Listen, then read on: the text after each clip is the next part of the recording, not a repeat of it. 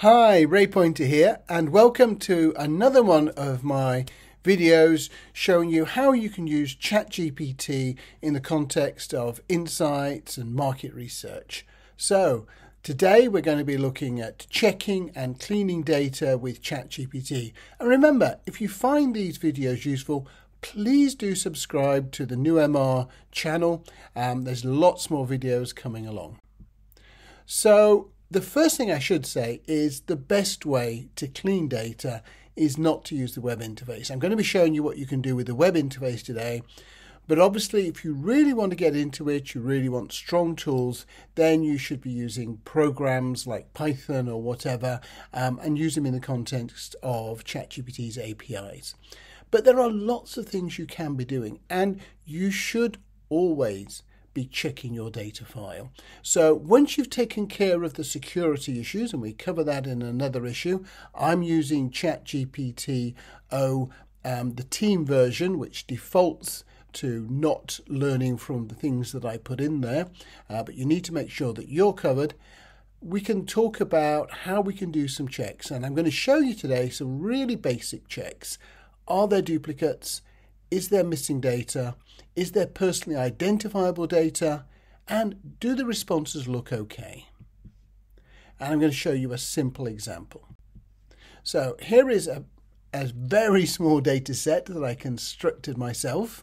And if you look at it, you can see that the first respondent looks okay. The second respondent in there has got some missing data for the NPS rating. Participant 3 is repeated twice. There's a duplicate in there. Participant 4 has got some personally identifiable information in their open-ended comments. And if we look at participant 5, the question was, how was your visit? And they said Monday. Doesn't look like a good response.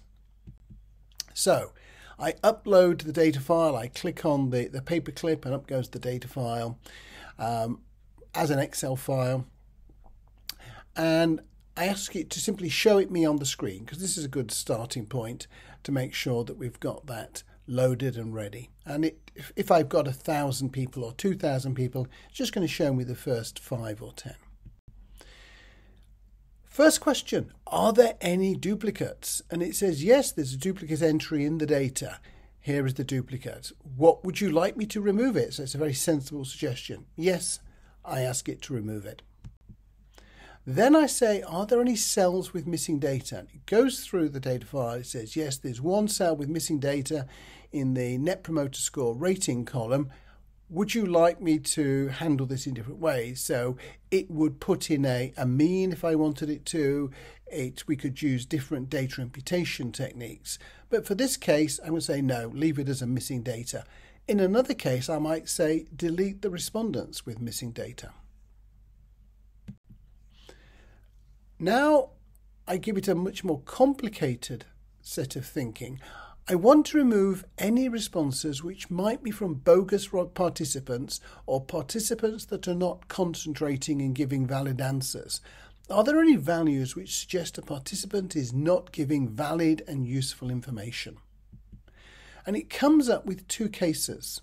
So I wouldn't want to auto do this, because if you look at the 2 cases, the first one is participant 1 gave an NPS rating of 3. How was your visit? Okay, that's fine. I'm not worried about that one. Participant 5, NPS rating of 3. How was your visit? Monday.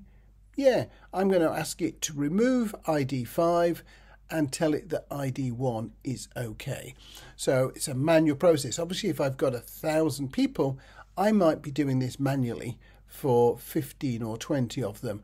Or I might flag them in an Excel file. So I'd ask the ChatGPT to put a new flag into the column, export it as an Excel, and then I can eyeball all of the ones that it says might be a problem.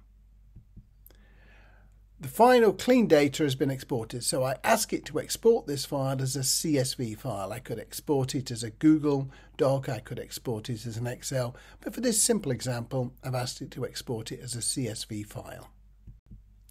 So I hope that super short, super simple video has been useful.